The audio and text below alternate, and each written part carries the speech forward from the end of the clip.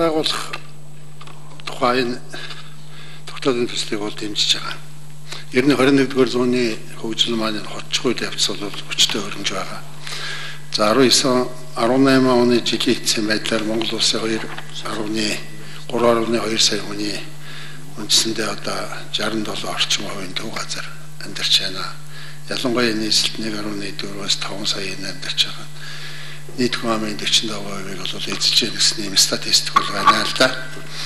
За энэ тэгээ уялдаад төвлөрөл явууч байгаа уялдуулаад ажиллах хүчний одоо үндсэндээ бараг 40% нь бол нийслэлд гэсэн эдийн засгийн нэг идэвхтэй ажиллах хүчний 40% нийслэлд төвлөрсөн гэсэн юм байна. Статистик бол байна л да. Тэгэхээр ер нь бол энэ хоёр хотыг ингэж байгуулна.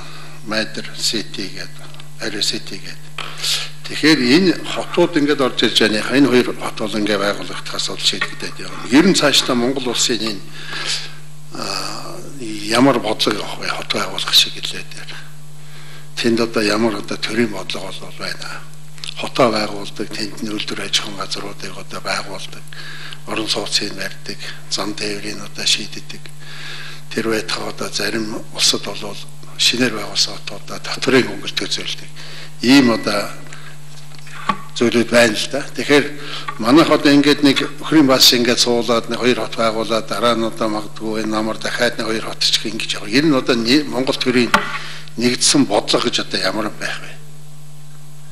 Энэ бодлоготойгоор одоо хотуудыг байгуулсан асуудал байна шүү дээ. Одоо Сеул хоттой холбоотой асуудал Инчон гэдэг байна юм. Тэр онгоцны уудлаа төшгөлтэй байгуулсан хот байна. Тупа хот байна. За энэ тэгэхээр энэ Монголын төрийн бодлого ямар байх хэвтэй юм бэ?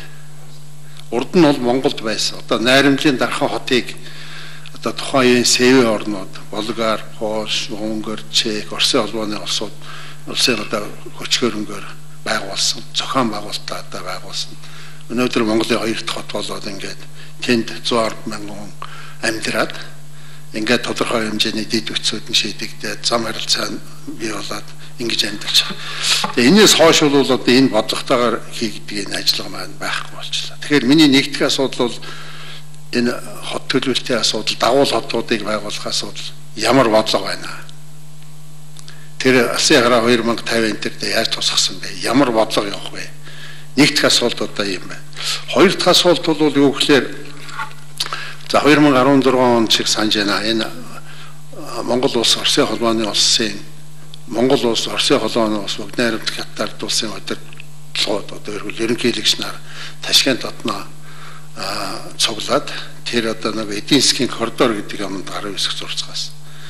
Энэ коридорт бол одоо миний одоо санаж байгаагаар Яран цагаануур баруун талдаа Алтан булаг замууд төвөөр зүүн талдаа болохоор Эрийн цав бичгт гэдэг ингээд хамруулахаар тохирсон. Тэгэхээр яг энийгээ түшиглээд өөрөөр хэлбэл энэ эдийн засгийн коридороо түшиглээд Монгол улсын одоо энэ хот төлөвлөлтийн асуудлуудыг ямар бодлого байна? Энэ бичиг баримтын одоо хувь заяа ямар байдалтай байдаг юм бэ? Тэгэхээр энэ хоёр асуултанд хариулт өгөөч.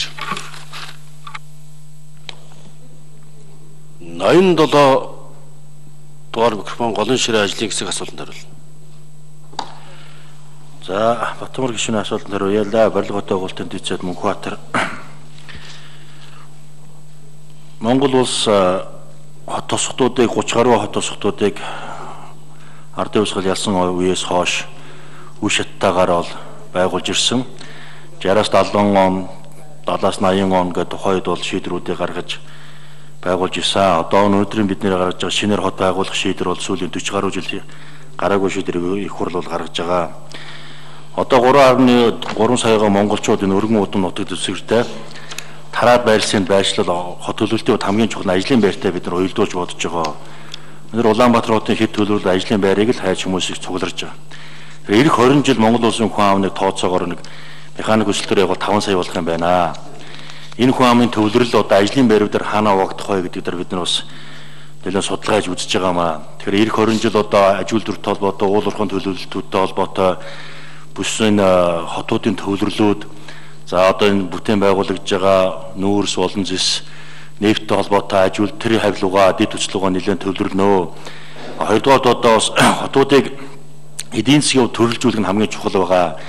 Энэ шинээр баригдахаар төлөвлөгдөж байгаа аэросид одоо шин зүүн мод за майдрсгийн хотууд бол энд бол ер нь эдийн засгийн хувьд бол тээвэр логистик, аялал жуулчлал, за соёл шинжилгээ ухаан гэдэг Улаанбаатарын хэд төвлөрлийг бууруулахаас гадна бас шинэ ажлын байрыг бий болгож энд одоо төвлөрнө гэж ойлгож байгаа. Дархан хот маань ч гэсэн одоо цаашдаа аж үйлдвэрийн малын түүхийдэг төрөлжүүлсэн үйлдвэрлэсэн болох уу гэдэг хотуудын төвлөрөл ялгарлыг бид нар бий болгож төлөвлөж байгаа гэж ойлгож байгаа. Тийм учраас бол эх 20 жилд бол хүн ам 2 саяар нэмэгдэхэд ажлын байрууд бол саяын хилэгдсэн аж үйлдвэрийн байрлуудад дагаж бид нар хөгжнө гэж бол ойлгож байгаа. Хоёрдугаар бол таны хэлдэг зайлшгүй бид нар хичнээн их уул уурхаан баялаг байлаа гэд дид үтс логистик байхгүй бол бас хөгжид хүндрэлтэй гэж харагддаг. Тэр утгаараа энэ гол эдийн засгийн коридор болсон Алтан булаг замуудын дагсан төвлөрлүүдийг за цаашдаа төмөр зам одоо бүс нутгийн төвлөрлүүдийг бид нар бас төлөвлөж хот суурингуудыг шинжлэх, өргөтгөх, за төвлөрлөх асуудлуудыг хүн амын өсөлт болон ажлын байртаа ууж бид нар бол хар судалж бол явж байгаа. Энэ бодлогод бас алсын хараа 20-50-д бас тусгацаа. За гишүүд асуулт асууж хариулт авч дуслаа. Байнгын гаруунаас гарсан